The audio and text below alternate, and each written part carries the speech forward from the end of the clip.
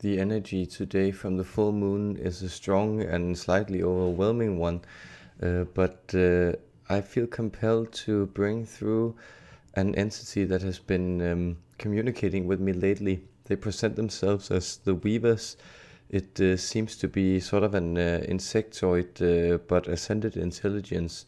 And I think it'll be interesting to hear what they have to say. It seems that they have a lot of advice to shift on this type of, let's almost call it vibrational geometry. So the way you would perceive ascension through a more visual or structural lens. So let's hear what they have to tell us.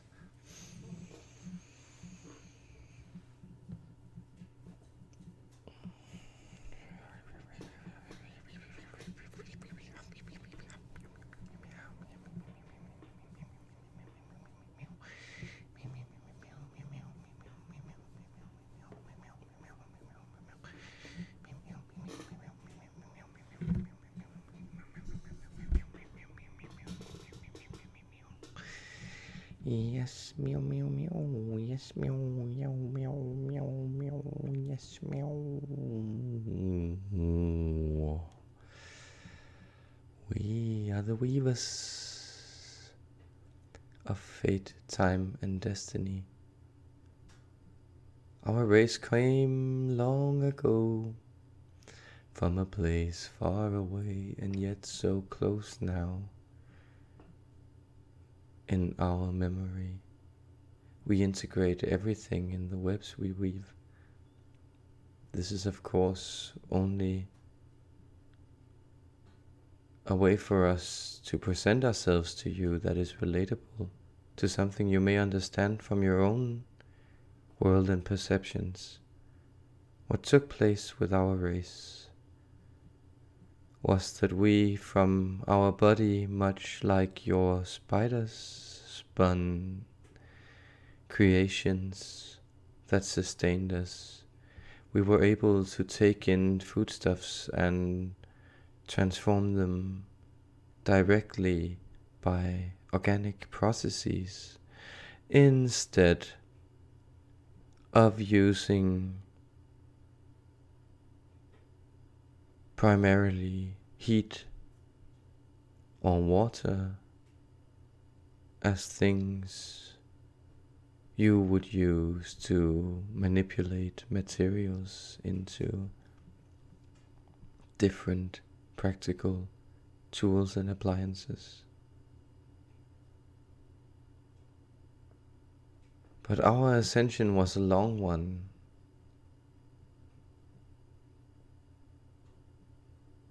We came from a place,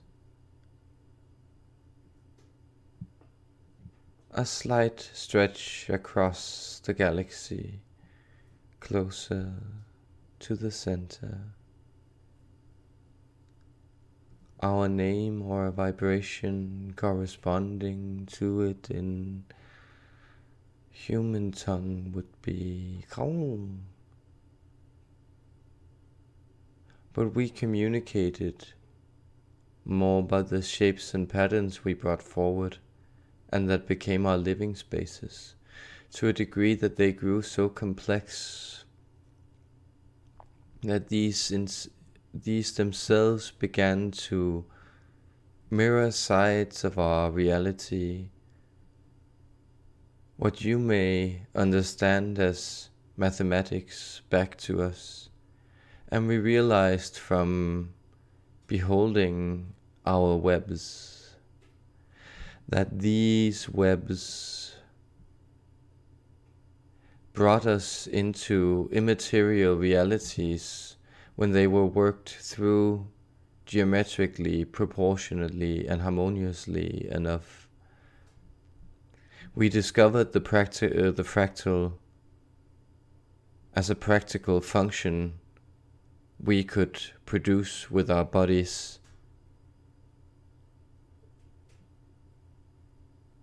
And this meant that our bodies themselves became from birth the vessels of a sacred process that transmuted us.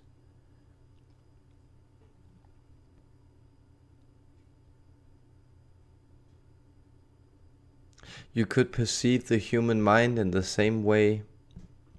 The thoughts running through you, they are not stratagems cracked up by an errant and aberrant brain.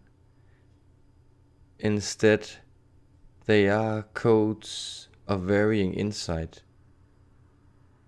And those codes who produce the highest resonance in the human body start to change your DNA patterns, just begins to alter your perception so radically that the non-physical world becomes first present in your mind and thoughts as a threatening entity, but then grows into existence, and you begin to merge with this higher order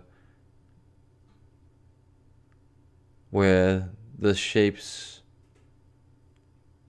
that are often invisible to you on your current levels of limited perception start to take place.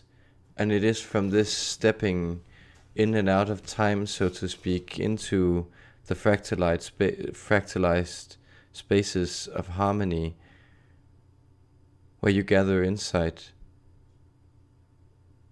and where you gain the prizes promised to you by those many doctrines of immortality established in all your major spiritual traditions.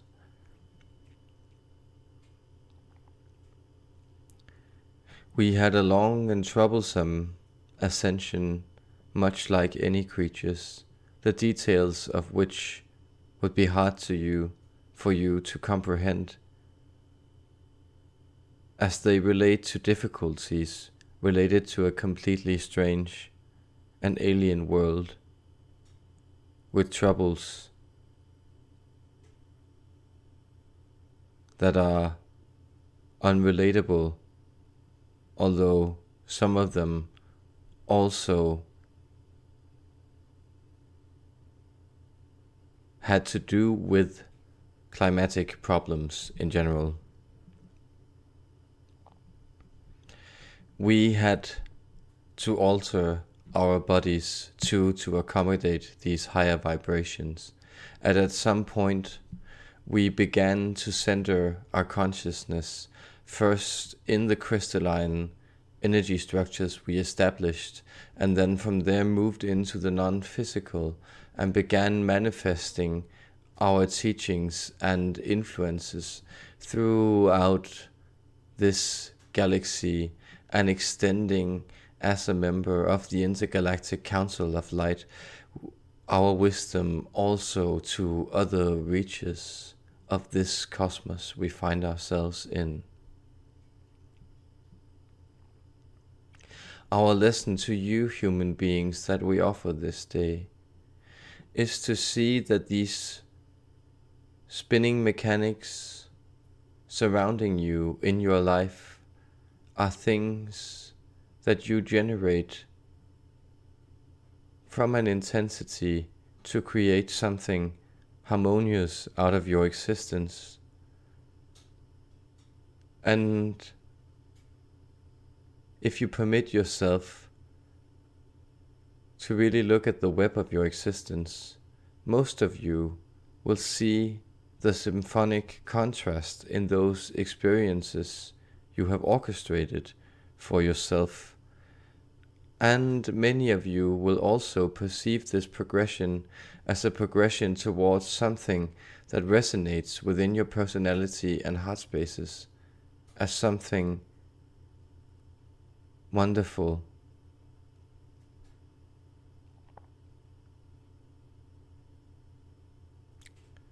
We remind you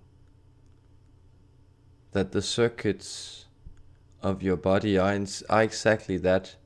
They are not streams of energy floating about and drying up as weather commands it. They are rather exactly that, circuits. They circulate energy, and they do so in wider and wider expanses. Even as your physical body grows older, your soul becomes more integrated within the greater latticework of higher dimensional reality wherein it is fixated and embedded. These are perspectives you can use on your life to realize that even those thoughts you think that are without purpose and direction, they still come together to form the soil that grow the plants and trees of higher thought and impulse in your beautiful human mind.